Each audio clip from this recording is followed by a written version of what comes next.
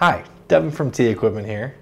Today we're going to be talking about the brand new FLIR C5 camera, and we're also going to compare it to the previous generation, FLIR C3. I'm one of the thermographers here at T Equipment. I've used a lot of these cameras. So let's get started with the spec rundown. So the big difference is that the C5 is going to have a 160 by 120 sensor. And that's a 4 times improvement over the previous generation's 80 by 60 sensor. So you get a lot more clarity with a 4 times the size sensor. You're also going to get a greater sensitivity.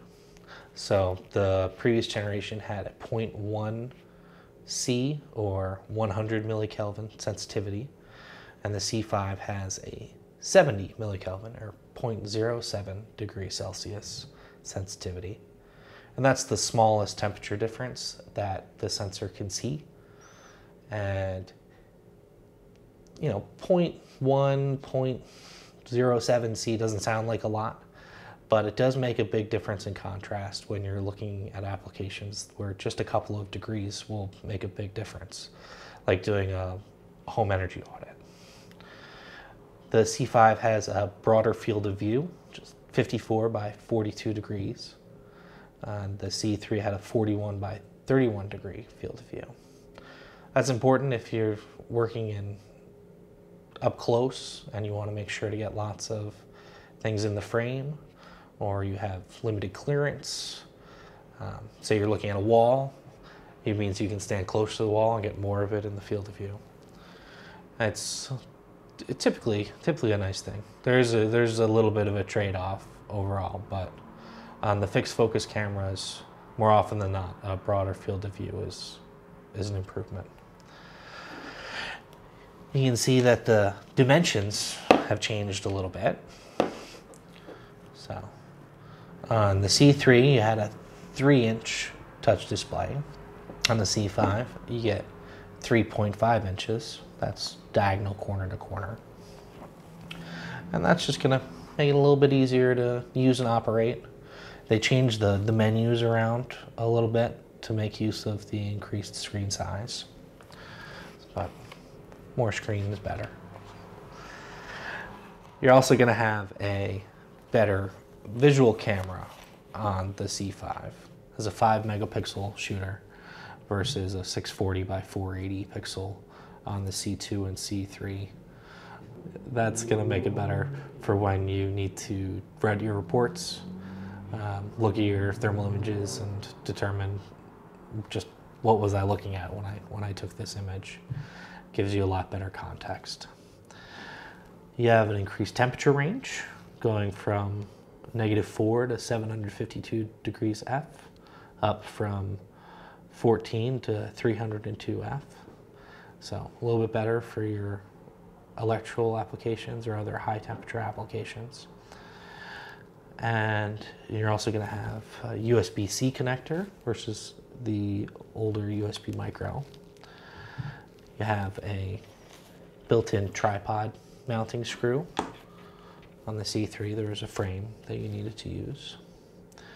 You also have a 2-hour charging time on the FLIR C5 with 4 hours of runtime, up from 2 hours of runtime with a 1.5 hour charge time on the C2 and C3. So yeah, half a day instead of just a couple hours. Since it's a non-replaceable battery, built-in lithium battery, it does make a big difference to have that much working time available to you. They also added what they call FLIR Ignite, which is FLIR's new cloud service. Both of these phones can talk to the FLIR Tools app on your phone over Wi-Fi. On the C5, they added Bluetooth, but the C3 and C5, you could both open FLIR Tools on your phone, see what the camera was seeing, and do some editing and sharing and all that good stuff. But they made it a little bit better on the C5, and we'll talk more about that later. that's about it for the specifications. So I figure we'll see what kind of images they both produce and let you be the judge.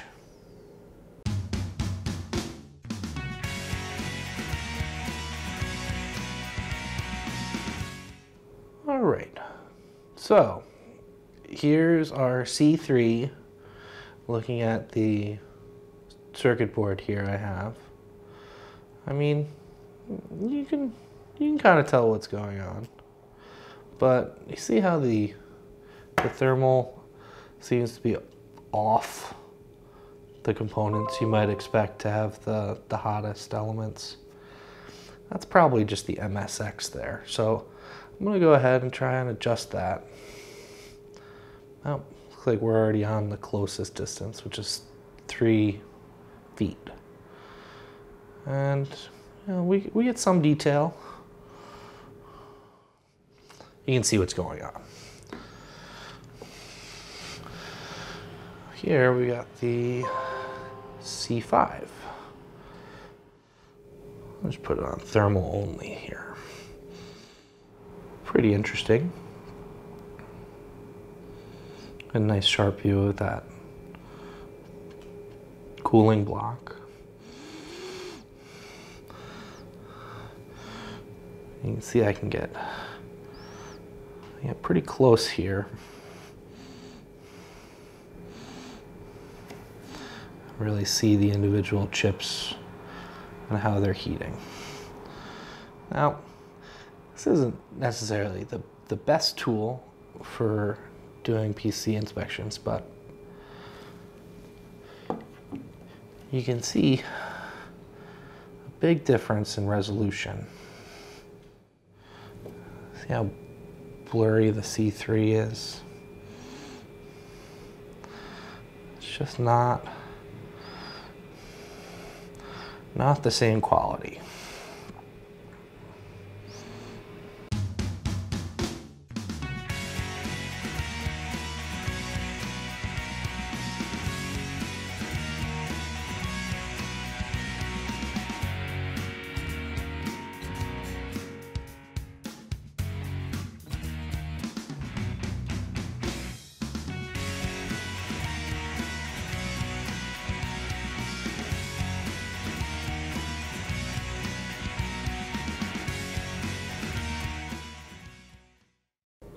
So you can see how the difference in resolution and having MSX on or off really affects your image quality. So for all that, the C5 is definitely a big improvement. But one other thing that FLIR has done behind the scenes is add what they call FLIR Ignite. And that allows you to, as long as you're connected to the internet, instantly and automatically store all of your photos to the FLIR Ignite cloud. And that way you can share it with a link instantly, send it where it needs to go, or you can just have it stored and saved for later, for safekeeping. That's the big differences between the C2, C3, and now the newest C5. So if you have any other questions, my name is Devin. You can call T Equipment or visit us on the website or live chat and talk to one of our thermographers. Thanks so much for watching our video.